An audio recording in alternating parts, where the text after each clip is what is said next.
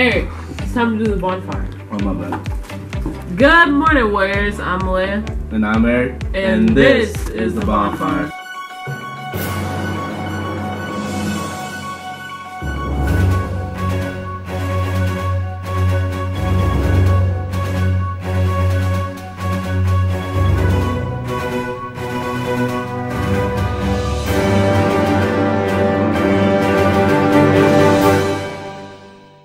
Now let's please rise for the Pledge of Allegiance.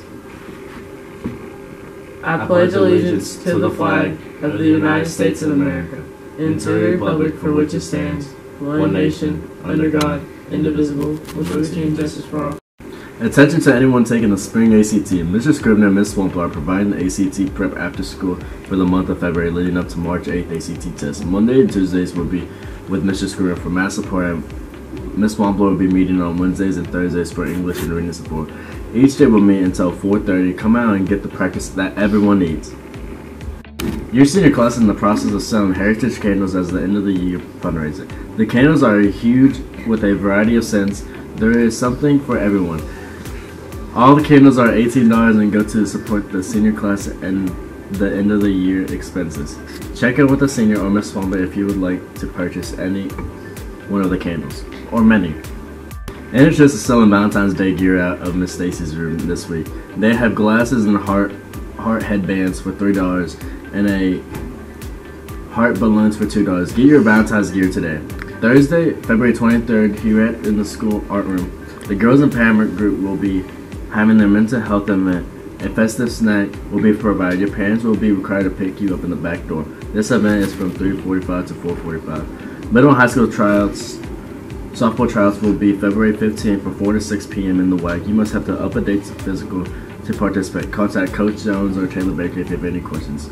Kona Ice will be here February 24th. Bring your money and get a delicious snack. 8th graders, if you have paid your deposit for the St. Louis trip, your second payment of $100 is due February 16th to Michigan. You can pay up any time up to that date.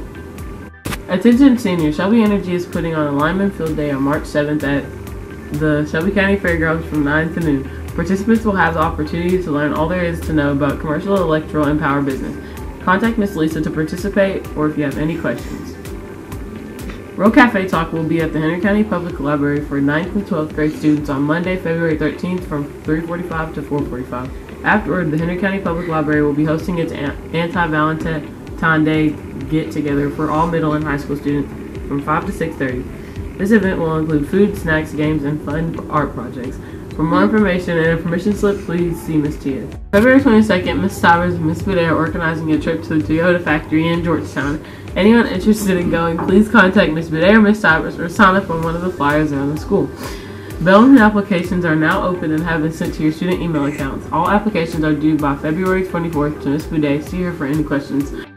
Hey Eric. Yeah. Did you know on April 20th in 1990, Oakland, California hosted the first Bay Area Black Films Works Festival? Happy Black History Month. That's really cool. Let's have a great weekend. See you, Warriors.